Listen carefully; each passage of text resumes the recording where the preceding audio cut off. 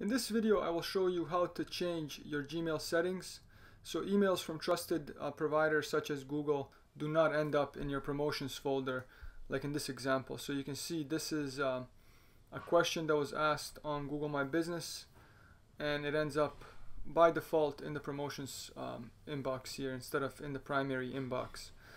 So if you do not change these settings, you will miss a lot of these emails. So to change this, you have two options. You can either click here and click configure inbox and just uncheck these two. So then you will no longer have promotions and social. You will only have your primary inbox, and you can see now the email is here. However, if you would like to keep the social and promotions still active, you can do that. And your other option is to if you click here and then go to your promotions, you can see the email is in here. And if you click in here, you can see this email is from Google right here. So then what you can do is, if you just go up here and click this little drop down, in the from field just enter @google.com, and then you're going to click create filter.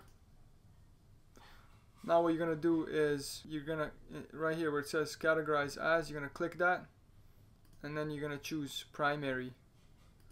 So this is essentially going to categorize all emails from Google or from @google.com to go to your primary inbox.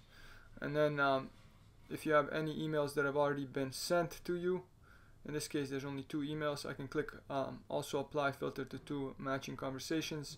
So this will move any emails that have already been sent to the primary inbox, and then just click create filter. And you can see the email is right here now, and it's also going to be in your promotions. So that's the 2 options to set up. If you have any questions, let us know. Take care.